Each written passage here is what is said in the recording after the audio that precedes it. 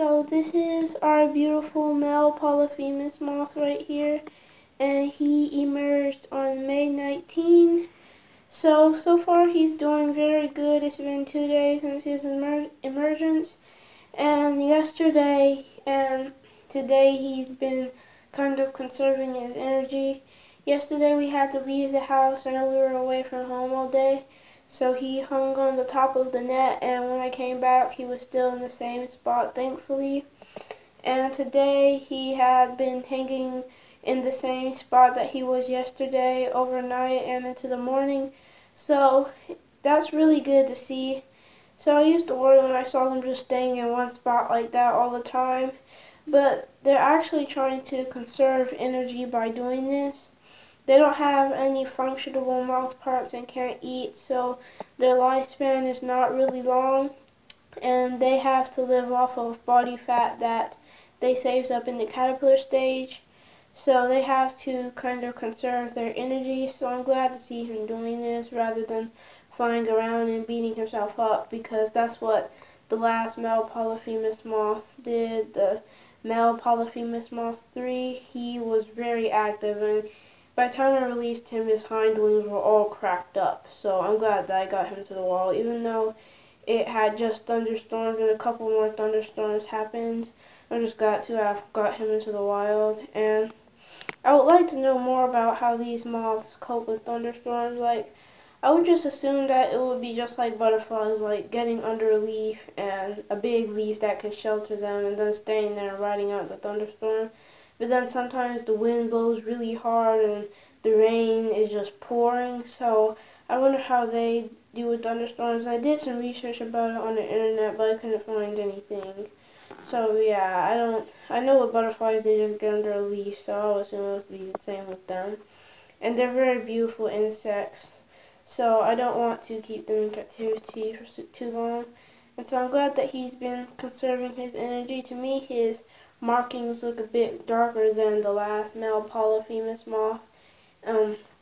Like right here, see this line like around the pink part right there? So I think that that part is like a bit more black than it was on the last male Polyphemus moth, which is very interesting how their markings can vary from individual to individual, and it's really cool. I haven't seen any pictures of it, but I heard of some cases where they were totally black or completely white.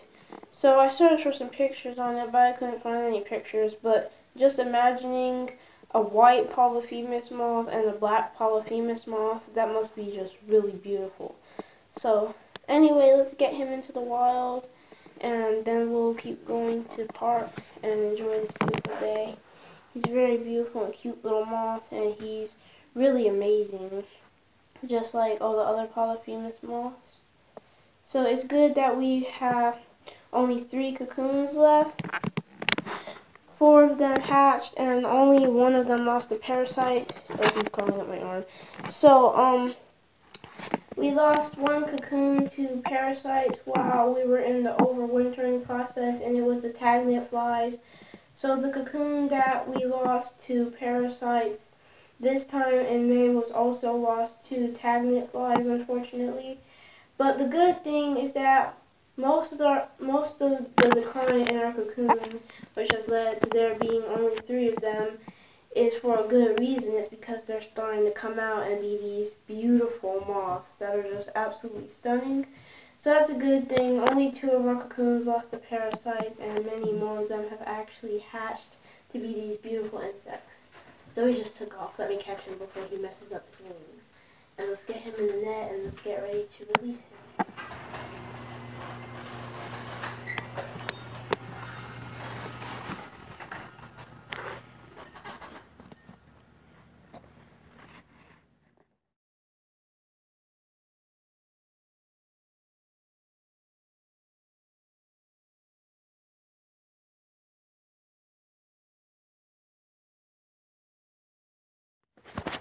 Okay everyone, so we are now getting out the car at Brentwood Park. There's a beautiful male cardinal flying around. The tablet probably didn't see it. But now we're and we're at the park at Bryson Park. So this is the same park where we found this beautiful male Polyphemus moth as a cocoon. And usually I like to release them at the same park where I found them as cocoons, because if I had not found them and brought them into the house, they would have been at this park. But that doesn't always work. The last male Polyphemus Moth 3, I released him. He was found at another park, but we didn't release him there because we weren't able to go there on that day. It was raining before. So yeah, let's go back here away from the crowd and let's get back in the forest and release this beautiful moth.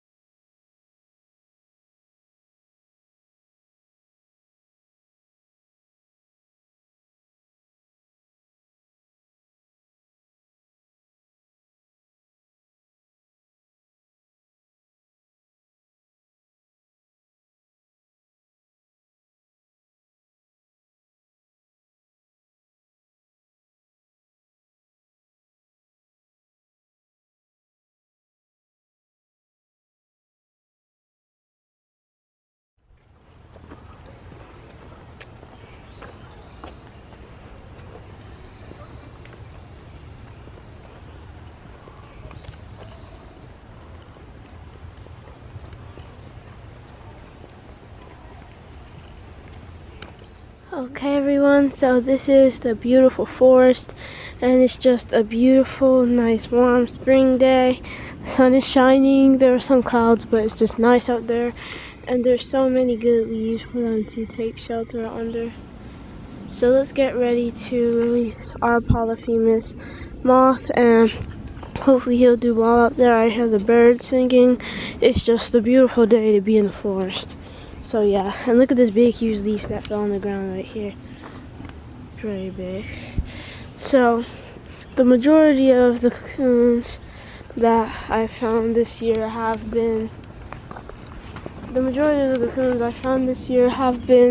in oak trees and willow trees. Then I did find one cocoon in this tree. I don't know what type of tree it was, but it had a big round leaf.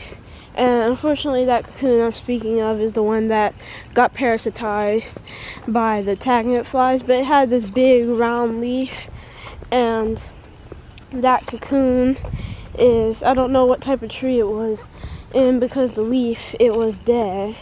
But it was a very big round leaf. It could have been a different type of oak tree. They eat a lot of oak trees, so I don't know. But let's go right here and let's get ready to release our little moth.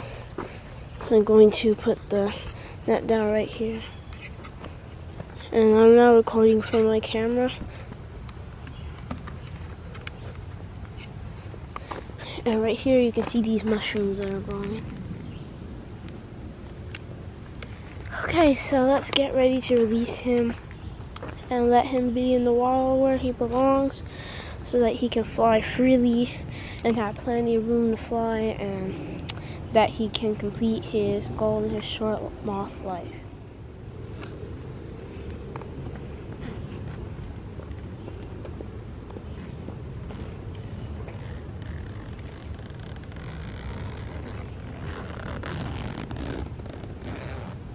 Okay, there he is.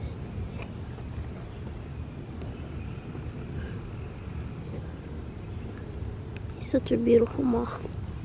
Hello, little guy. This is the wild where you need to be. Don't want you to be in captivity.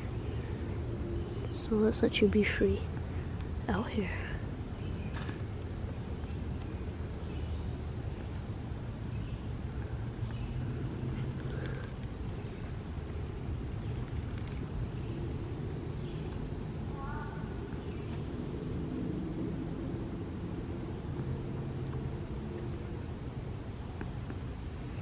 There we go.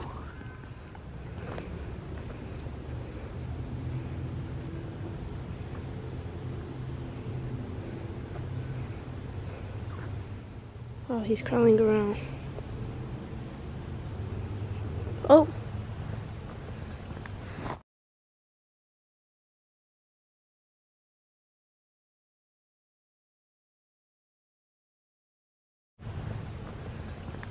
Wow, what a beautiful short first flight in the wild that was, little guy. Wow. I think that flight, like, it wasn't that far because he's a male, so he can fly very far.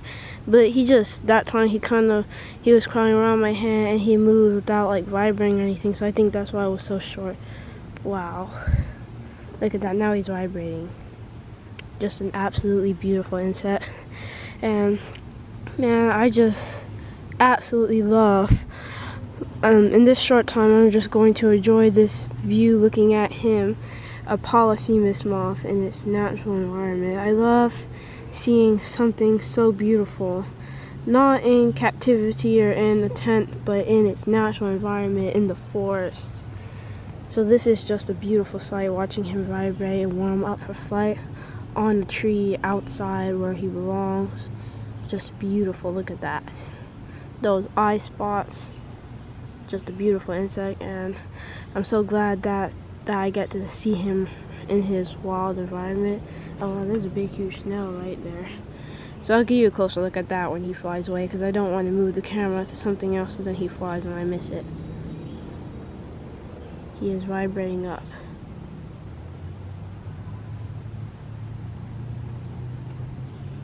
It's such a treat to get to overwinter these things and watch them emerge from their cocoons and watch them take their first flights in the wild.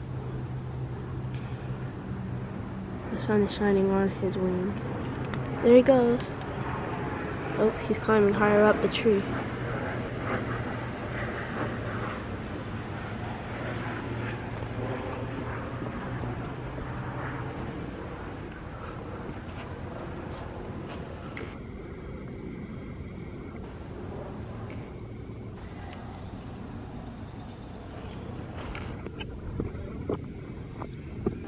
There he is right there. Oh, he's starting to fly. Wow, look at that. What a spectacular sight right there. A giant, big, huge Polyphemus male crawling up the tree. Oh, he just got on a leaf. Well, this release is different than most of the releases of male Polyphemus moths I've had. Most of the time they just take off and then 1 second and they're bye-bye. But now he is right there and he's closing his wings. Look at that. So now he is closing his wings and he's resting up there on the leaf. So he looks very good and beautiful, and perhaps this is the place that he'll be for the night. And maybe he'll stay here all day and then at night he'll take flight and get ready to go on his moth life. And there's some kind of moth, a small moth, flittering around. I don't know, it's kind of flying similar to a skipper, but it's a small little moth. It just landed over there. I think it might be some type of hair streak butterfly. It flew back in the forest. So yeah, there definitely is a ton of wildlife and so many things around here that, oh wow, the two little insects are courting. I think that they're hair streak butterflies. There's two of them courting. Oh, and a damselfly.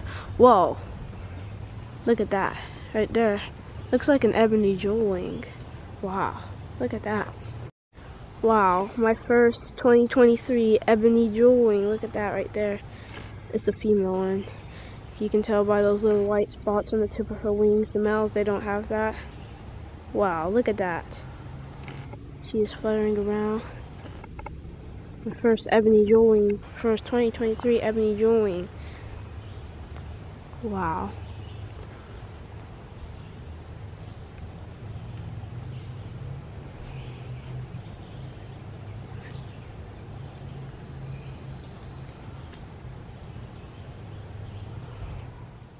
Wow, she's getting on my finger. Look at that.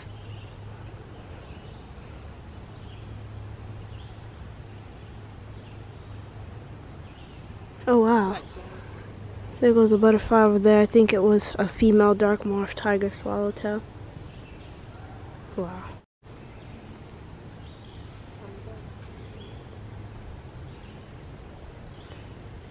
Wow, so this is just an awesome, totally awesome day to be out in the forest enjoying nature. Look at this ebony jewel female. She's just resting on my finger and she's very tame right now. I mean, she was just on the leaf and I tried to touch her a few times but she flew away. But now she is just resting on my finger and enjoying that beautiful sunlight. And over there on the tree is our male Polyphemus moth. And he's resting. So I think that he's going to stay there for the whole day, and at night he'll take flight and start his life in the wild. Hopefully he'll find a mate and complete his goal in his short moth life and do a good job surviving out here. And I'm just loving the wildlife, the insects out here today. Loving hearing the birds singing, this beautiful damselfly on my finger, a lot of butterflies of different kinds flying around. Wow.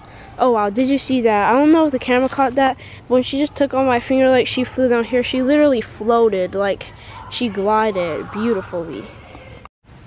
So yeah, I just love ebony jewelings. They're such beautiful damselflies. It's like the way they just float through the air. Wow. Now she's flying around again. That was just awesome to have a close encounter with the ebony jewelwing resting on my finger. And she's still here, I'm watching her. Just an absolutely beautiful insect.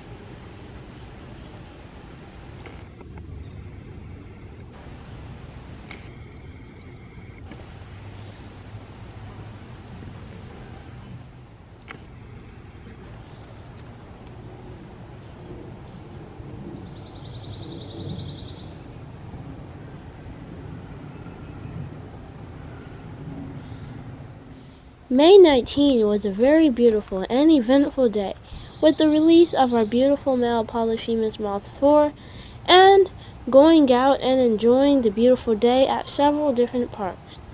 We hope that you enjoyed the beautiful day also. Bye everyone, don't forget to like, subscribe, and hit the notification bell. More videos will be coming soon, and more Polyphemus moths will be coming soon also. Bye everyone!